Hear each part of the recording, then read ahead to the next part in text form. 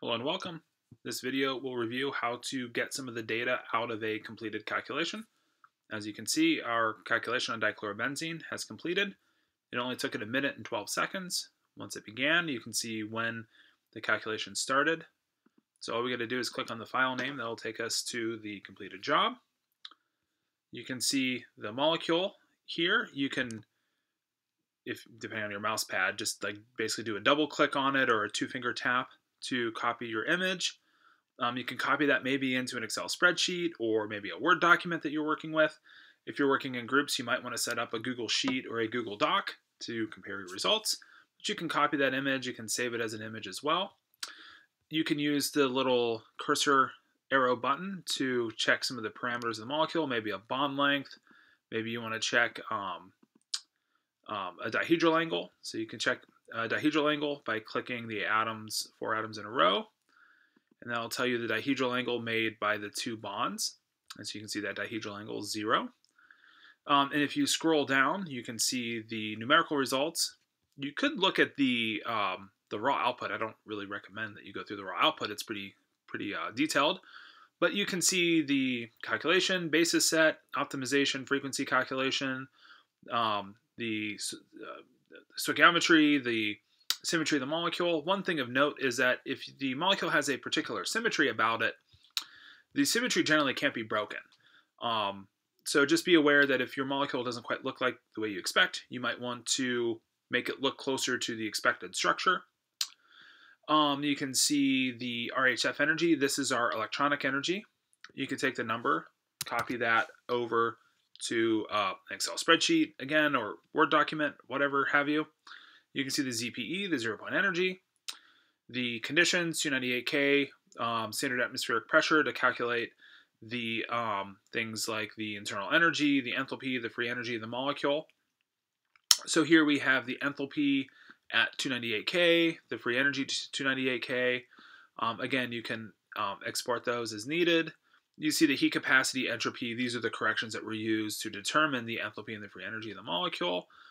We get the dipole moment. We can copy that as well of the molecule. And if you actually click the little button, it'll show you the dipole moment vector. So our dipole moment is bisecting the 2 carbon-chlorine bonds. We can then scroll back down. We can see the different steps of our geometry optimization.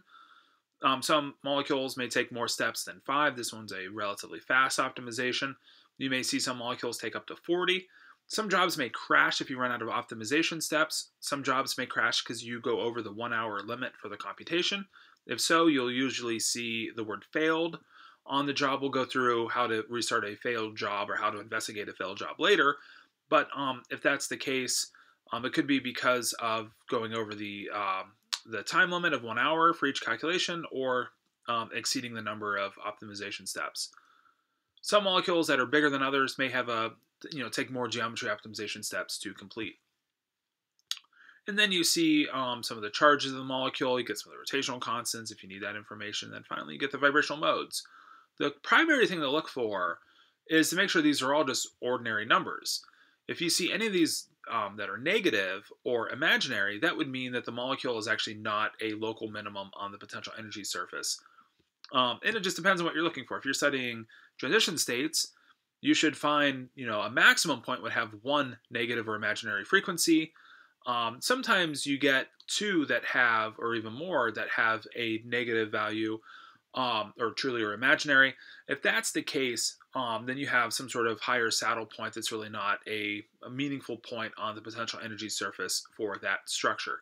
So that helps you know what structures might be ignored in terms of their results. Okay, so one other thing you can do, you can sort of animate the vibrational modes. You could click one of these buttons here and kind of see what's behind the vibrational mode. You could also animate it. I think that's this button here. It will show you the actual frequency in motion. Another thing you can do is actually look at the full IR spectrum or the full Raman spectrum. So you can see your IR spectrum here. You can see the Raman spectrum here. I don't think anybody proposed to do anything with Raman spectroscopy, but you get that information from a typical geometry optimization calculation. And again, should be able to do a right click. You can save this as an image. I don't know if there's a simple way to get the data out in terms of this peak here, but you might play around and see, there might be some way to get this data out if you want to get this plot out and make graphs in Excel.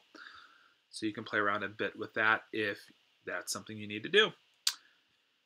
Okay, and interestingly, Gaussian calculations always end with some sort of a weird quote. So I don't know, that's just like their thing. So that's their calling card. So you'll see a quote at the very bottom of the screen.